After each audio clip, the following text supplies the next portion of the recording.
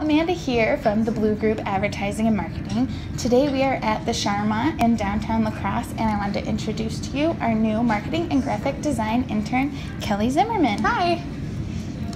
So Kelly, where are you from? I am from Fall River, Wisconsin. It's a small town about a half an hour from Madison. Okay, where do you go to school right now? I'm currently a senior at UW La Crosse.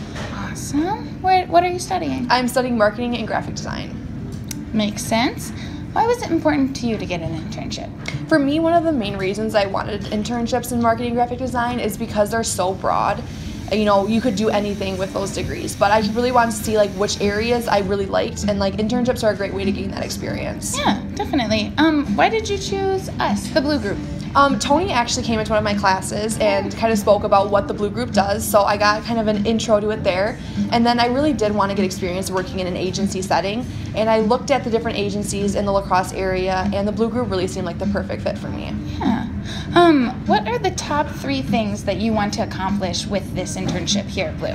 Yeah, I really just want to get a really good general understanding of design and how to be a good brander and marketer and everything. But I really want to look a lot at websites, like the design and the maintenance, and as well as you learning how to use search engine optimization to make a company really effective.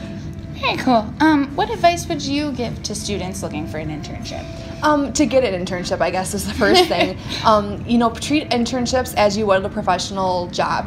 Be prepared, be punctual, everything. It's a great experience, but you really do have to treat it like a real world job. Right.